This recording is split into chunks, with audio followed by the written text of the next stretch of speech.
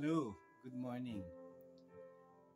Welcome sa ating Family Matters Vlog 4, Part 2 po ng ating ah, subject matter na Internal Structural Organization of a Family. Uh, just to remind us all, kahapon po we have discussed the role of a father on a Christian family, no po. Yun po. And now we will be discussing about the role of the mother over the family.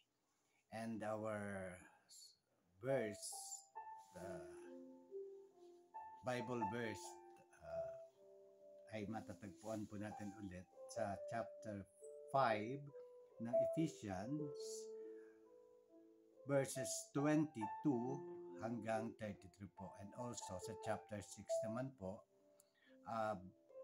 verses 1 to 4. Ulitin ko lang po para ma-remind po tayo.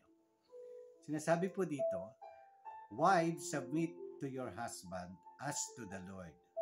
For the husband is the head of the wife, as Christ is the head of the church.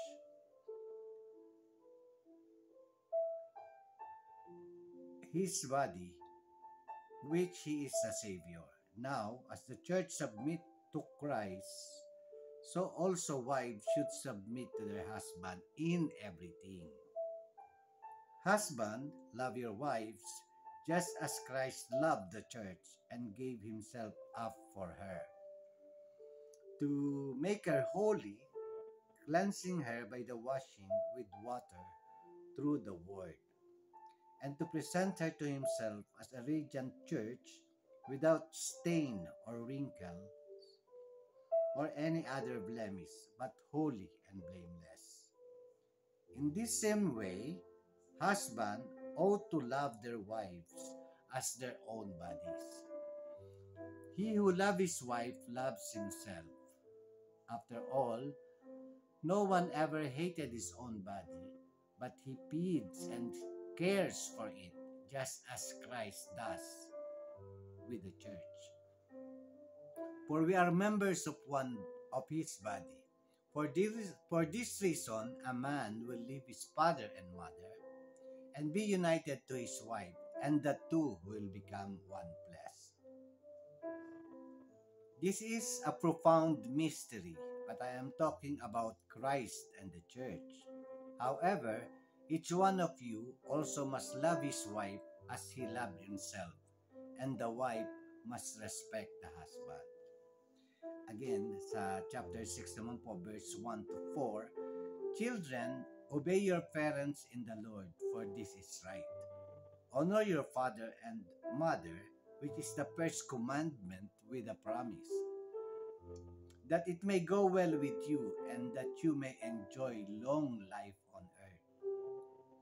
Father, do not exasperate your children. Instead, bring them up in the training and instruction of the Lord. So yan po yung ating Bible verse concerning our topic for today, for this vlog number 4, part 2, na ang title po natin ay Internal Structural Organization of a Family. Kapon po din, we have reminded you, just some sort of review, that the family is the foundational institution of society ordained by God. It is constituted by marriage and composed of persons related to one another by marriage and blood adoption. So yung pong marriage which will try to build a family is constituted by God. An institution of the society na po, na pinorm ng ating Panginoon. So that's why the family structure internally should be organized in accordance with what the Bible is talking about, what the Lord is saying about a family. How should a family be organized and be built? At nabanggit din po natin kahapon that family plays a vital role in every society. Kasi po, doon nga po manggagaling yung ating mga future leaders of the country. Ano po, if we manage to build up a strong family, a strong children, secured emotionally, and a well-rounded children, definitely po, magiging maganda ang kinabukasan ng ating pamilya, hindi lamang pamilya natin, kundi the our country as a whole. Ano po? So yun po yung vital vital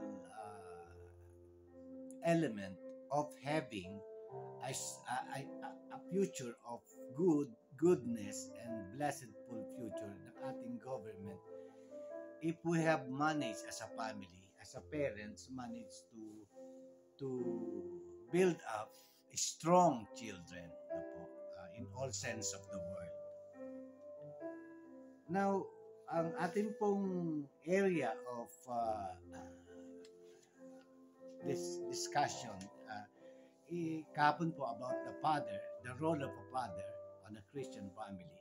Today po naman, we will be talking about the mother, the characteristic of a godly mother. Of course, we very well know that woman plays an important role in building a family. Na po. From the very beginning pa lang po, yung conceiving a child for 9 months na po, and giving birth is the essence of one of the essence of being a woman. Na po. Yan po yung number one essence of being a woman, delivering a baby into this world. And it doesn't end there. Ano po? Yung beauty ng isang ina, ano po, giving birth to a son or a daughter. After that po, nadagdagan pa yung essence ng pagiging babae niya, ano po? Yung pagpapalaki ng mga anak, ano po? Hindi lamang po isa, minsan dalawa yan, minsan tatlo, minsan apat. Yung nga po, ibang ina, minsan 12 yung anak, ganyan po. So, yung vastness ng responsibility ng isang ina and the essence of being a woman, ito po, doon pa lang sa delivering a baby and rearing, ano po, a baby, a child, napakalaki na pong plus factor para sa kababaihan to be able to play the most important role of being a mother. Not only that, ano po, yung pong pagmamahal ng isang babae sa asawa, sa kanyang husband, na very challenging din po because it's important, ano po, na patuloy na mag-flame ang pagmamahal sa loob ng tahanan, ano po, ng lahat ng miyembro ng pamilya. And other factors na every little chores or responsibility inside the house is dependent on a mother. Siya po yung talagang may responsibilidad sa mga bagay na ito. Actually po sa pag-aalaga pa lang, lalo na kung nag-aaral ang mga anak, ano po, at yung pag-aasikasa ng loob ng pamamahay ng anak ay ng bahay, it's a big responsibility na sa ating mga ina ng ating mga tahanan. So we could say on that aspect na the mother plays a very important, ano po, role in the family, ano po. At yung pong life niya is becoming bigger and bigger and bigger. Ano po. Na-stretch po yung capabilities ng ating mga ina in dealing with everyday life of a family. So, doon po lumalabas yung isang katotohanan na yung ating mga ina ay ilaw ng tahanan. Sila po yung ilaw ng tahanan. With their presence alone, with their loving kindness to to their sons and daughter and to the husband, sila po yung nagsisilbing liwanag ng tahanan. Ano po? Yun po yung pinakamalaking responsibilidad ng isang ina. Kaya po yung babae pag nag-asawa, lumalaki po yung mundo niya. Ano po?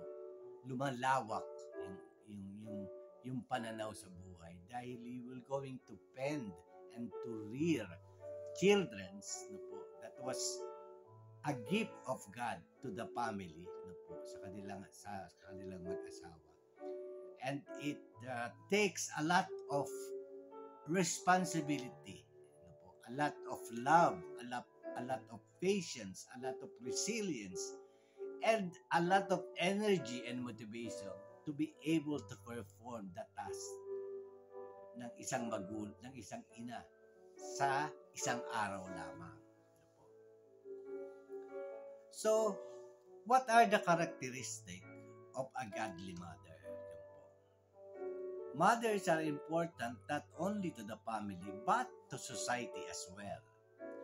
Kasi po yung family, yung family is instituted by God, no po, na napakahalagang parte po siya ng isang society. Nasabi po natin yan many times na napakatotoo po dahil totoong sa ating pamilya, yung mga leaders po natin, in the future, baka yung mga anak po natin ng mga future leaders. So we have to make sure that our children was able to learn the values and right characteristic of being a person who is responsible in every areas of his life. So the mothers are important not only to the family but to society as well. Regardless of any challenges you may face in your relationship, while you were growing up, she was given to you by God, the mother, and played an essential role in your life. Even in Scripture, we find all kinds of mothers, and many of them show valuable characteristic of godliness. Timothy, isa po sa mga apostoles, had a godly mother and a grandmother who greatly influenced him that he follow in their footstep of faith. So si Timothy po ay merong godly mother and godly grandmother at sinundan po ni Timothy yung steps, no, yung mga pamamaraan ng kanyang ina at ng kanyang lola tungkol sa pananampalataya nito. So nagising si Timothy, no po, na yung nanay niya at yung grandmother niya have a great faith in the Lord. When the Apostle Paul wrote to encourage Timothy as he led the church in Ephesus, he described Timothy's faith's heritage this way: "For I am mindful of the sincere faith within you, which first dwell in your grandmother Louise and your mother Eunice, and I am sure that it is in you as well." So yun po yung sinabi ni Apostle Paul kay Timothy. Naniniwala siya na yung kay Timothy, na yung pananampalataya ni Timothy ay mas mataas at malalim dahil sa kanyang grandmother na si Louise at ang kanyang mother na si Eunice. No po? So nagamit po si Timothy bilang isa sa mga alagad ng Diyos because the faith was there even from the beginning. When he opened his eyes, nakita niya na po yung nanay at ang kanyang lola na merong great faith in our God. The characteristic of a godly mother. Mothers are characterized in many different ways based on external beauty, wealth, or accomplishment. But the most important quality of a mom is godliness.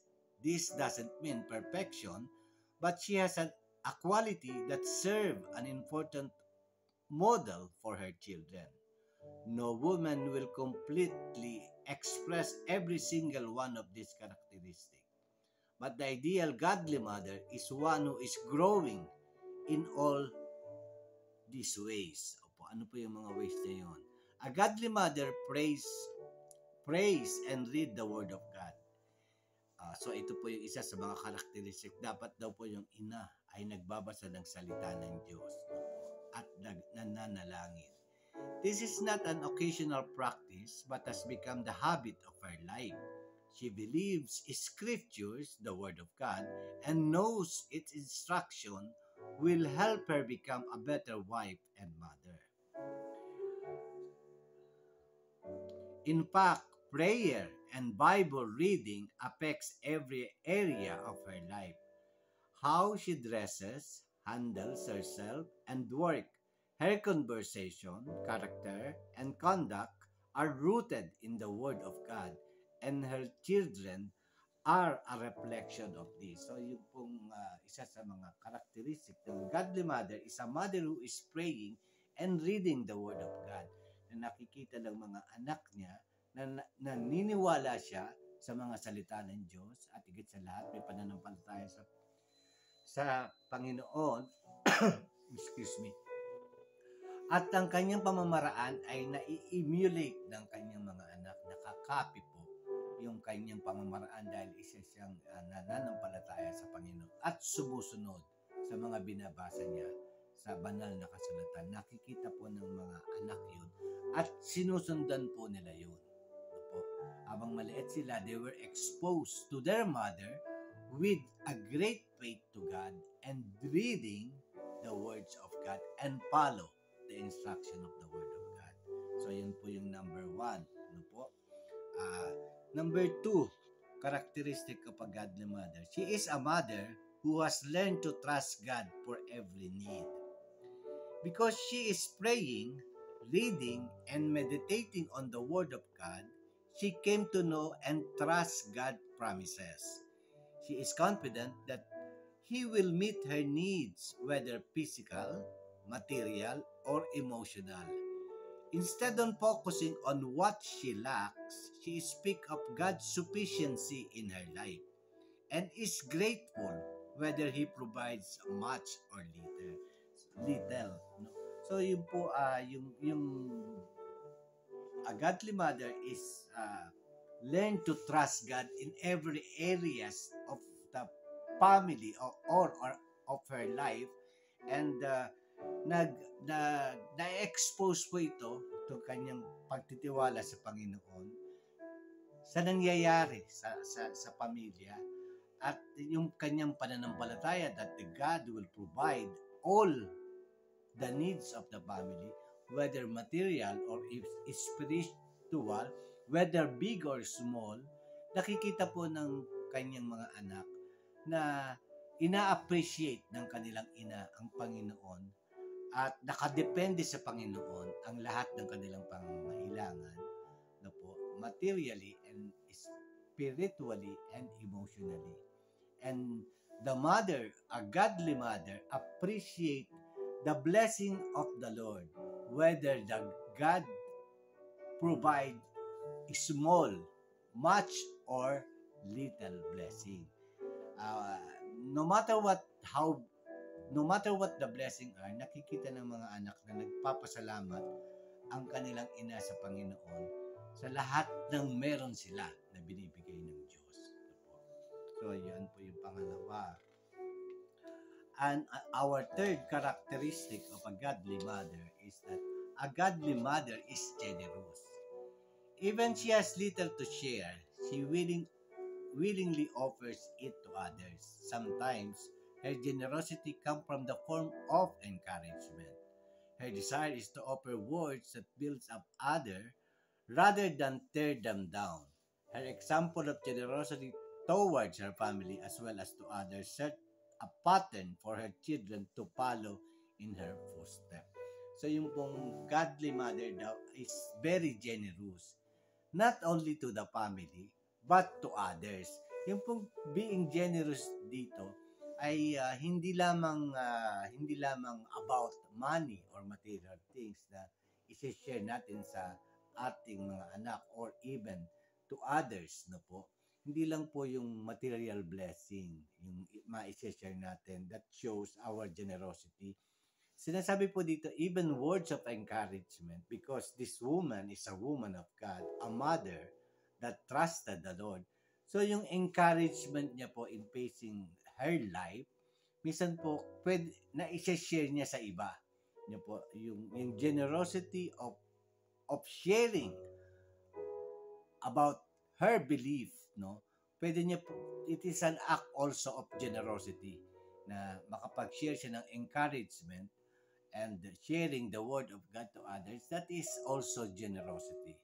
Yung pagiging generosity po, it doesn't mean only money, but in the words of encouragement, in the words of concern towards others, and most especially to the family. At makikita po ito ng mga bata sa paglaki nila, and they will follow that kind of footstep na ginagawa ng isang ina. Ang susunod po natin, she is obedient to God. Obedience honor God and is also profitable for her as well as for her children and husband. She understands that she is obeying all-powerful, omniscient, loving God who she can trust. Her goal is to obey the Lord and leave the consequences to Him. There is no need to worry because she knows He can handle any situation. She brings all her cares and concern to God and leaves them in His capable hands. Even when the issues are serious, she can sleep without being troubled by anxious thought. A godly mother who trusts and obeys God gives her home an atmosphere of freedom, welcome, and love because she is not stressed by worry. Even difficulties at home cannot disrupt the peaceful atmosphere of the family for long. So ito po, yung pong obedience, yung ating pong ina na po, one of the characteristic of a godly mother is she is obedient to the Lord. Ang number one challenge po ng obedience ng isang ina sa Panginoon, yung pong binasa natin that you must submit to your husband. No po? Ito po yung number one na nire-require ng Panginoon. The moment that you get married, the woman should submit to her husband. No po? At sa society natin ngayon, alam natin na nababaliktad na ang sitwasyon. No po? Pero yun po yung number one na instruction ng Panginoon na challenge sa ating mga kababaihan starting a family. You have to submit to your husband. Ano po? In every areas of life, hindi pili, hindi yung by choice lang o anong area lang, ganito lang, ganyan. Pero pagdating sa ilang bagay, ang babae pa rin ang parang nagiging leader of the house.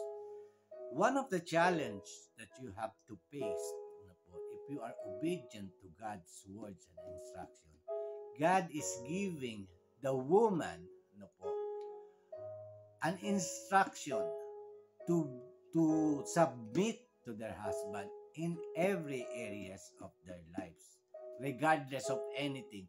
Regardless kung yung ating asawa ay hindi pa mananampalataya, no? O hindi pa nakakakilala sa Panginoon. There's no reason for you not to follow the instruction that every wife should submit to their husband. Ngayon po, kasi po yung ang Diyos ay nakikipag-usap sa head of the family, which is our husband.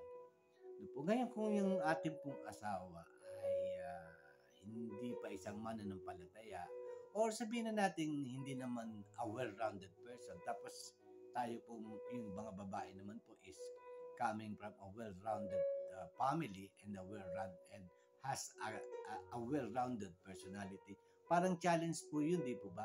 Na parang magsasubmit ka sa isang taong alam naman natin kung nasa Panginoon or medyo weak in a certain way. Pero that is not a reason, no po, para hindi ka mag-submit sa Panginoon as instructed by the Lord. You have still to submit to your husband. No po? At ang Panginoon po ang bahala doon. You come to the Lord with all the weaknesses of the husband, no po, and remind the Lord that you instructed me to submit to my husband and I want to do it and I want to do it, no po. Pero ito po yung ano. So, God, please help my husband to be a real head of the family. Kaya po walang ifs and buts yung pagsunod sa Panginoon, especially doon sa major area ng buhay ng isang ina at ay ng isang tatay at saka ng nanay do po, na kailangan mag-submit yung wife regardless of circumstances sa husband, because the Lord will be talking to the father, the head of the family, kung saan direksyon dapat papunta ang pamilya. So yun po yung number one na na obedience ng isang asawang babae sa Panginoon. And of course, yung pong ating mga anak is we have to abide to the instruction of the Lord po, na pangalagaan ng ina ang kanyang mga anak. And through her kind of life na po na nakikita ng mga anak, kasi po mas maraming oras na magkasama ang mga anak at isang ina, no po. Mas maraming oras na magkasama sila. So, yung pong karakteristik ng a godly mother ay nalilipat po na sa nakikita ng mga anak. Kung nakikita na ng mga anak yung magagandang karakteristik, yun po yung ini-emulate nila and they will copy it. So, nasa atin po yun, no po. At sinasabi po dito na even on the hardest situation of life, no po, ay kailangang mapanatili ang tahanan ng kapayapaan na nagmumula sa Panginoon. Kasi katulad nga nung sinabi natin na isa sa mga karakteristik ng Panginoon, dependent po kasi tayo dapat sa Panginoon. And when we submit every affairs of the house, no po, every affairs of the house, every needs of the house, every problems of the house, every stressful situation of the house, when we submit everything into the Lord, to the Lord, with trust and confidence that He will going to answer, and to give solution to every problems and to give provision for everything that we need.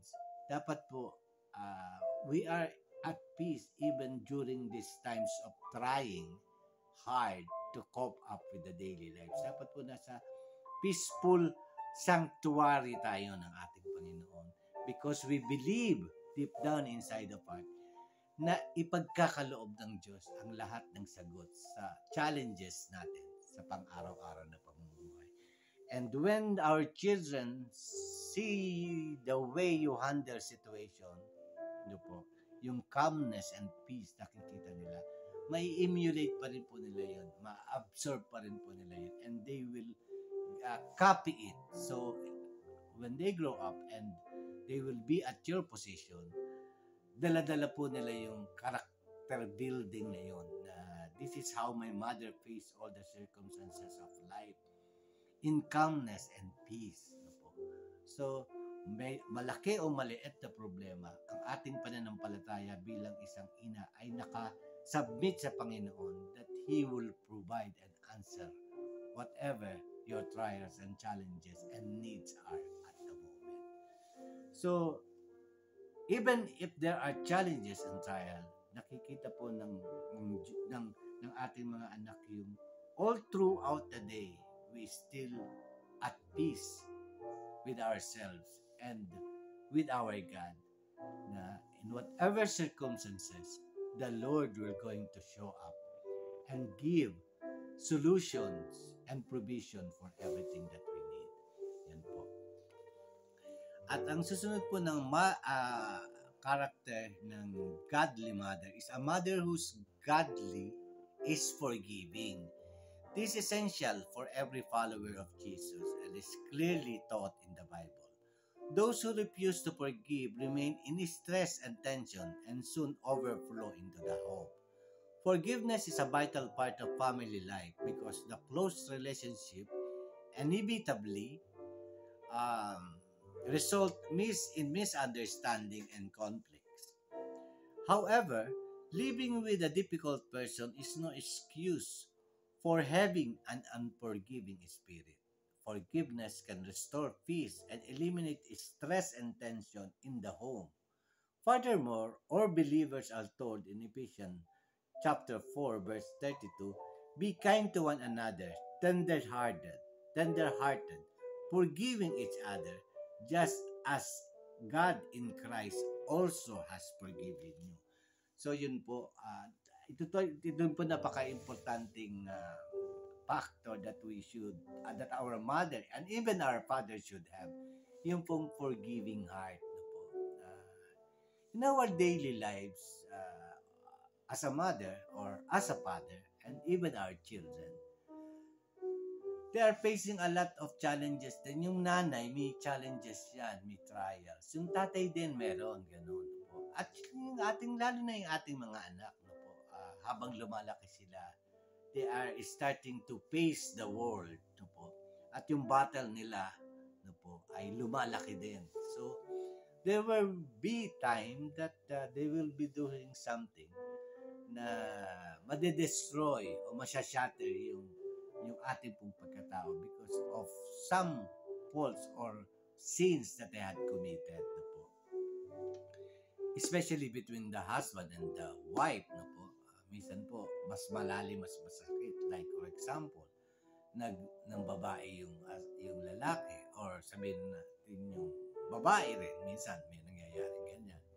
Tapos yun naman po pag-inom-inom ng pagbabarkada. At hindi mga anak natin, somehow, minsan, hindi sila nakapokus sa studies nila.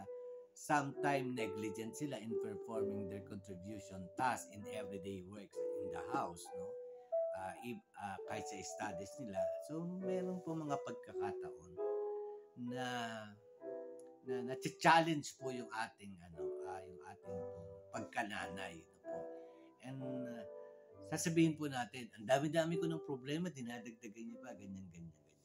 So, whatever serious problem it is, no po, na nagawa ng bawat isa, sabihin na natin, each and every one of the family sometimes committed some blunder in their decision and choices, no po. And it leads them somehow to sin. And when they sin, yung nanay po yung unang nakakadama ng sakit. Lalo na pag nabibigo tayo sa ating mga pangarap sa ating mga anak. Normally po, yan yung nagdudulot sa atin ng hapdi ng ating puso bilang mga magulang at lalo na bilang isang ina. Because you are indirect 24/7 involved in every affairs of your sons and daughter and your husband, no po, plus yourself pa. So ang daming weight ng isang babae ng pagiging isang ina, no po. So minsan may mga pagkakataon nga na nagkakasala o nakakagawa ng hindi maganda ang ilang miyembro ng pamilya, and it breaks our heart. Para pong sometimes nadidisappoint tayo, lalo na kung major yung maling desisyon o nagawa ng sinumang miyembro ng pamilya. Yung pong nanay at saka yung tatay din po ay nasasaktan. And also, may nagagawa din po tayong mali sa ating mga anak in performing our job as parents. So, hindi po nawawala yung mga sitwasyon na trying to somehow destroy the unity of the family, no po, the oneness of the family. Pero ang sinasabi po dito, dapat po ang ina ay mayroong forgiving heart, no po. At siguro po ganun din sa ama, ganun din sa mga anak. Kung sino man po ang nagkasala sa isa't isa, we should always have the heart that is forgiving. Dahil alam naman po natin na challenge yung magbuo ng isang responsableng pamilya, no po, napakahirap po nun. Because kung 5 ang anak mo, those are different, kahit kadugo na po natin yan, those are individual character, no po, unique individual character. Tapos yung asawa, yung babae o lalaki, na pinagsama sa isang bubong at nagko-compose ng isang pamilya with different uniqueness from one another. Despite of the same blood is running on our veins are the same, Pero individual pa rin po tayong kinreate ng ating Panginoon. Ano po? May uniqueness sa bawat isa sa atin, despite of the fact that you are member of one family. Every person is uniquely designed by God. So, dahil din po sa katotohanan na yun, we could expect when we put people together with different characters and uniqueness, definitely, meron pong a battle of ideas, no po, of opinions, and everything like that. So, much probably than not, no, situation that will challenge us one another will shaken our heart, and that situation come in, we should always be forgiving to one another as a family and even in other person. If we have managed to learn forgiveness in the family, madadala po din natin ito, especially ng mga anak natin, na sa atin po, pamilya pa lang, pero dapat we should learn to forgive one another, no? Disagreement meron, or gaano man kasakit ang nagawa ng isang miyembro ng bawat. What more kung yung ating mga anak ay lalabas sa mundo outside the family where they will be interacting with a lot of unique personality. Kaya may challenge din po yung mga anak natin. At kung meron mang mangyari sa kanila na somehow ay nasaktan sila dahil marunong silang magpatawad na natutunan nila sa loob ng bahay at nakita nila sa isang ina nila o sa ama nila, madadala din po nila yung meron po sila baon-baon every time that they are exposed to their environment, to their schools or group of friends, no po, or organization that they were involved with, no po, dala-dala po nila yung forgiving heart nila na nandoon na yung expectation na they will not be in one mind and heart always because they are different, unique person na create ni Lord. So, everybody should have a forgiving heart, not only the mother, but with our discussion, we're talking about the mother because of her big role inside the family. Dapat mo may maraming forgiving heart ang ating mga ina. Yung forgiveness po ay kinonpare doon sa ating Diyos Ama, no, at sa ating Diyos si Yesu Kristo na namatay sa ating mga kasalanan to forgive our sin, to erase every bit of sins in our body. Christ died for us, and God the Father gave His Son, no po, as an offer and sacrifice to erase, totally eliminate our sins, no po. So, ganun din po yung forgiving heart na ini-instruct ng Panginoon sa bawat miyembro ng pamilya, especially to the mother that we are discussing about, na dapat po merong ganung kalaking forgiving heart ang ina. And that goes well also with every member of the family. A godly mother has an attitude of persistence. When something needs to be accomplished, she knows what's required and keeps working until it is finished. Instead of waiting for someone else to do it, she jumps in to complete the task. Persistence applies to relationship as well as work. It is easy to stop communicating or walk away from difficulties in a relationship. But a godly mother doesn't give up. She keeps loving even when things are not going the way she desires. Instead of giving into discouragement, she turns to God in prayer, asking Him for a pure heart and a forgiving spirit. A mother of a young child is an example of persistence. No matter how many times she must get up in the middle of the night to care for the child, she does it. God has placed within the heart of a mother a willingness to do whatever her child needs. And a godly mother faces life's demand without pausing, nagging, groaning, or comparing her situation with other circumstances. She is determined to be the person God wants her to be. So, yung pong mother po, dapat po may persistence siya in every matters of the family affairs. No po. Like yung sa pag-aaral ng mga anak. Minsan po meron tayong mga anak na ang hirap i-motivate to be the best of their the better of the best of their personality. Yun po yung parating goal natin that our each and every one of our children to somehow uh, be somebody sometimes after studying, di ba? So of course that is a good dream and objective and goal for every children of the family. No po? So minsan po may namimit tayong ganyan na isang anak natin na hindi ganun kapursige sa isang mga bagay-bagay.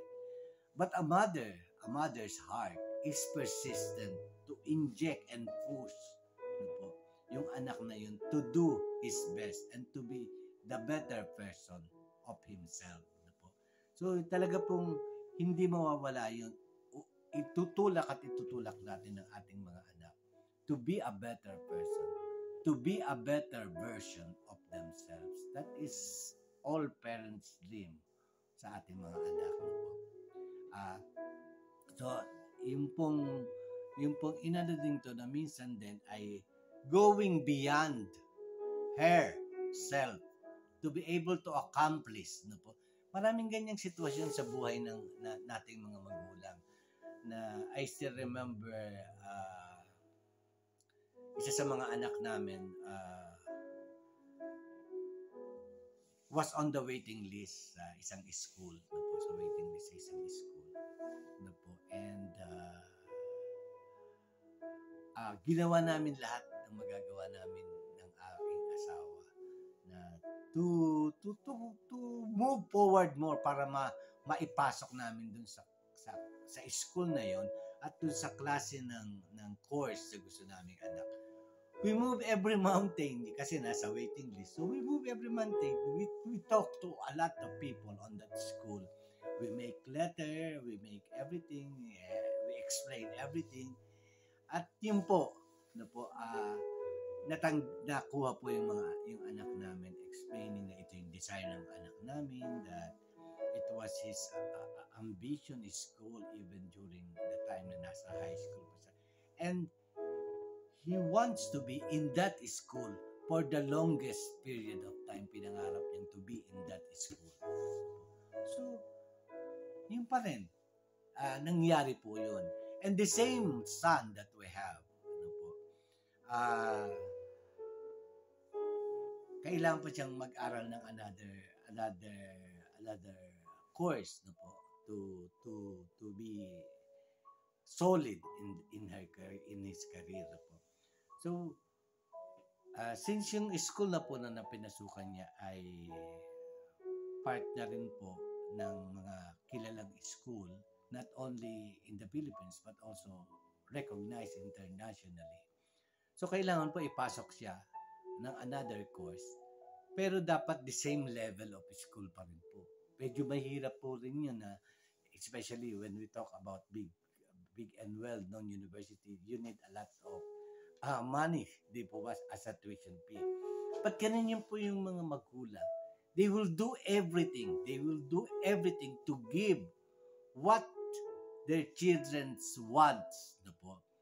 Maski po minsan hindi nila gusto, pero naiisip natin mga magulang na mas maganda kung dito, mas maganda kung ito gawin mo, ganyan.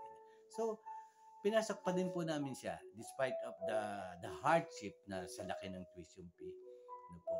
Pinasok pa rin po namin siya dun sa ka-level ng school na pinagtapusan niya sa kanyang first course.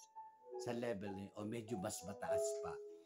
And that helps him now with his career advancement, no po. Hindi po siya pwedeng tanggihan, no po. And when you assess his credential sa lahat ng international assessing grades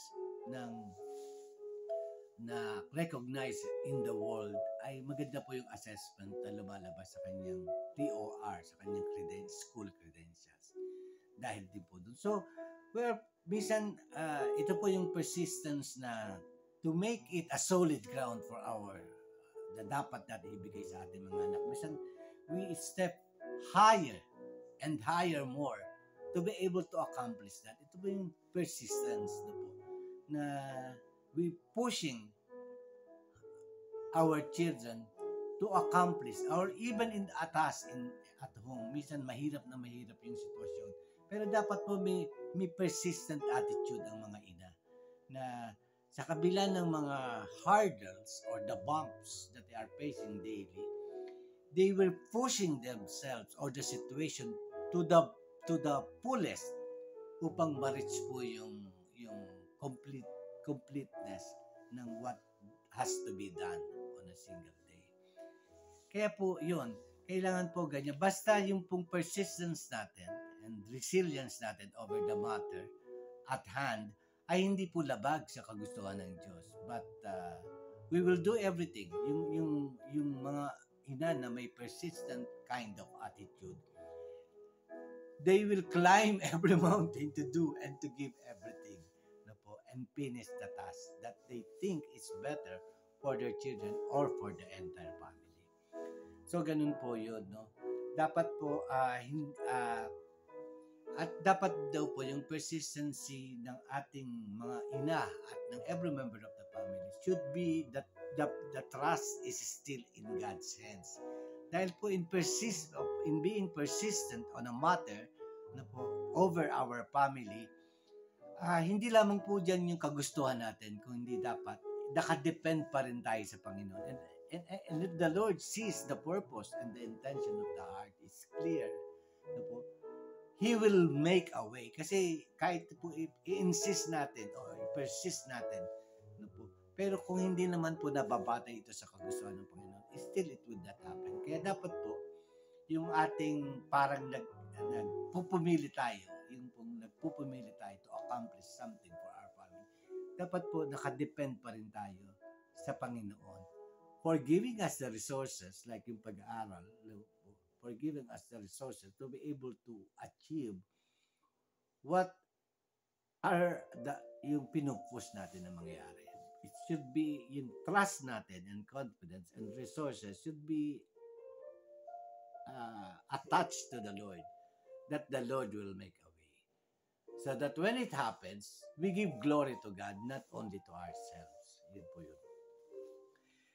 And a godly mother is a servant. This is a quality we should all have as followers of Jesus Christ because He was a servant.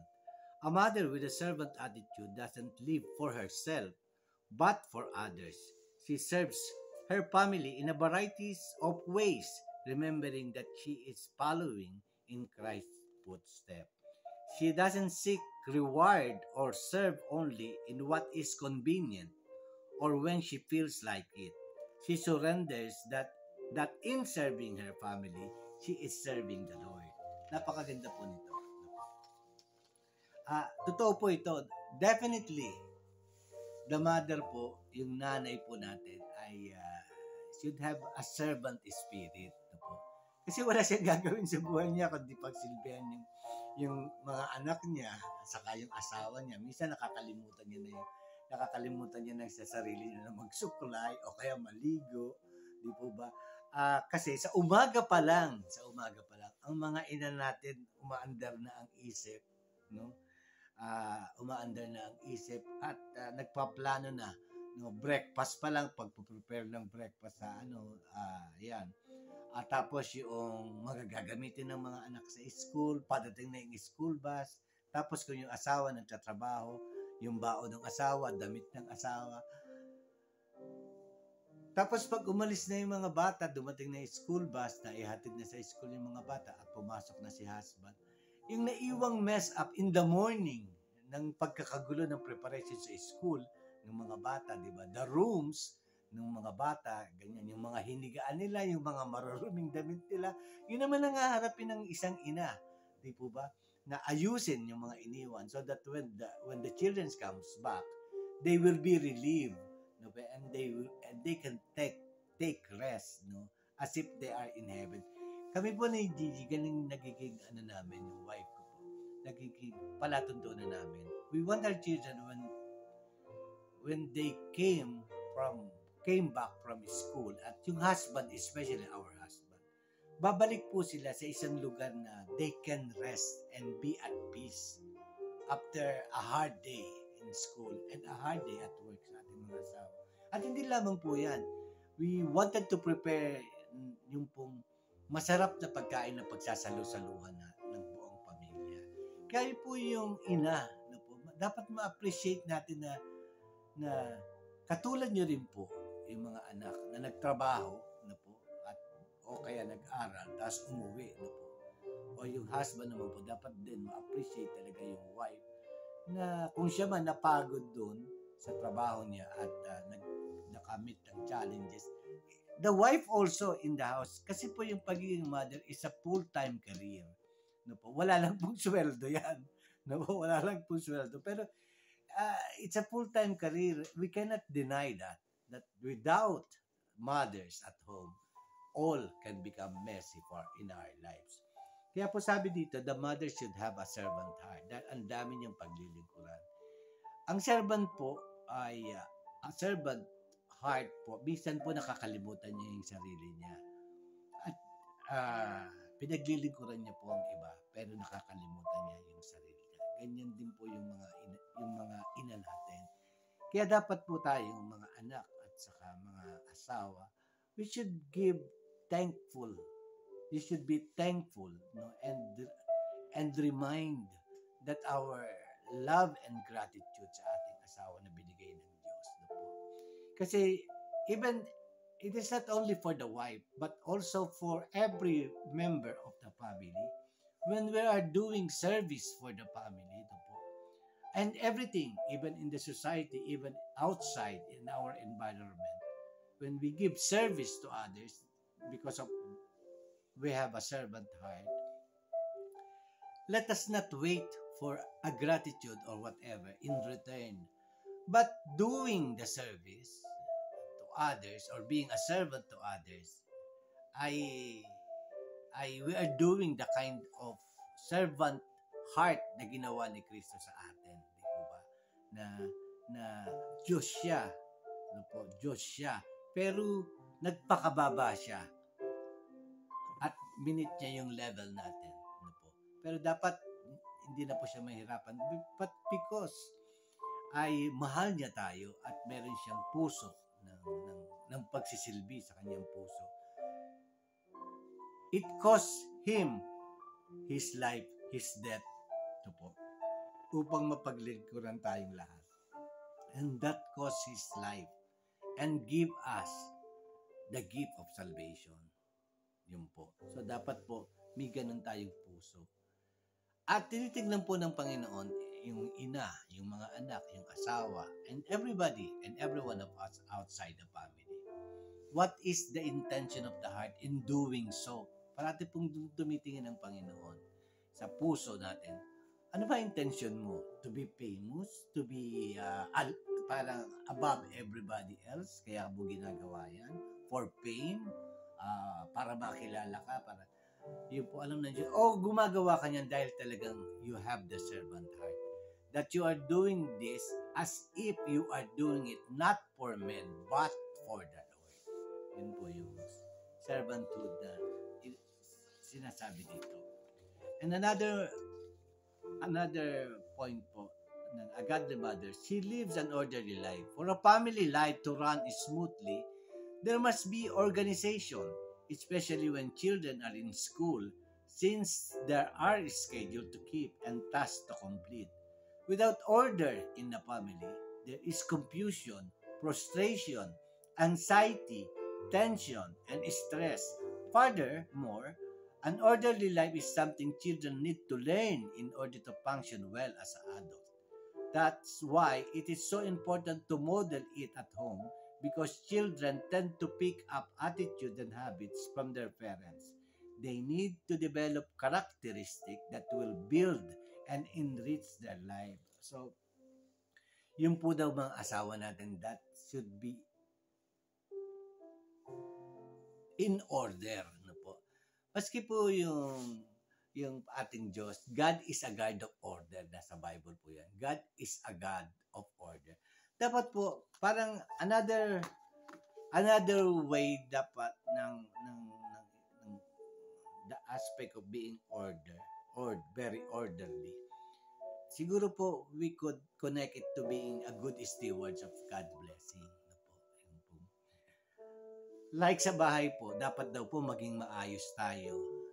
Actually, sa budget natin, dapat maging maayos tayo. We should know what are the needs first than what are the wants only. Siyempre, ang paprioritize natin is yung need because yun yung talagang pangailangan. So that is being orderly in your budget and in everything that you need. Tapos po yung mga kagamitan ng ating mga anak, yung kwarto nila, yung mga books nila, yung pagsasala natin, and everything that we have inside the house. We should take care of that. Not only for being orderly that requires ng isang magulang, but because that is also in connection of the stewardship of God's blessing. Remember, everything that you have inside your house, material things, lahat, or the food that you have, and money that you have, we should spend it. We should take good care of our material things, TV, mga gamit sa bahay. That is because biyaya ng Diyos yan. Aside from being orderly, that is in connection with our being a good stewards of our God's blessing, taking good care of everything, of God's blessing. Dapat po yung bahay natin maayos. Pag uwi ng mga anak natin, makikita nila yung maayos yun o ng asawa natin maayos yun. Trabaho po ito ng ina, number one. Yung everything is in order. Nagre-requires po siya na everything is in order. Kaya nga po meron tayong nabibiling mga organizer ngayon na magagamit natin sa every part of our house so that everything will be put in order. Maski din po yung daily activities natin, we should have done that on a daily basis in an orderly manner. Para wala po tayong naiiwan ng mga bagay-bagay na nakakalimutan natin. So we have to be in order. Meaning, when you say in order, you know in your mind or nakatake note kayo ng mga priorities nyo na dapat unahing gawin. Lahat ng may schedule. Yung time nyo at yung gagawin nyo dapat naka-schedule po yan para you wouldn't let things undone. Kung nakasulat lahat yan, nagagawa po yan in an orderly manner na makikita ng mga anak nyo, nakokopyahin din po nila sa inyo yan. I cannot put more pressure to the wife because definitely loaded po talaga ang ina sa lahat ng mga dapat gawin. Kung yung ina ay responsable in facing her responsibility of being a mother, di po ba? Yun. Pero kung wala yung asawa naman, yung wife is not responsible enough to do her duties for the Lord and for the family, then medyo may problema. Diyan ang gagaling ang mga problema. Tapos kung hindi marunong mag-budget ang ina, hindi niya alam yung needs against wants, masasayang ang mga pera. Tapos yung bili ng bili, ang daming binibili, pero nakatambak lamang. Di po ba? Parang that is not being a good steward. Dapat everything that we have should be our needs. Nakakailanganin talaga natin to survive every day of our lives in the house. Dapat po, ganun yung magulang. Yung pagiging orderly po na nare-require ng being a wife, it caters in the entire responsibility of being a wife. Dapat po ganun. And yung good stewardship po, magkakonekta po yung being orderly and being a good steward of God's blessing. So another point of a godly mother is an encourager. Children need the encouragement of their parents so they will feel valued and loved. This begins early in life when a baby is held close and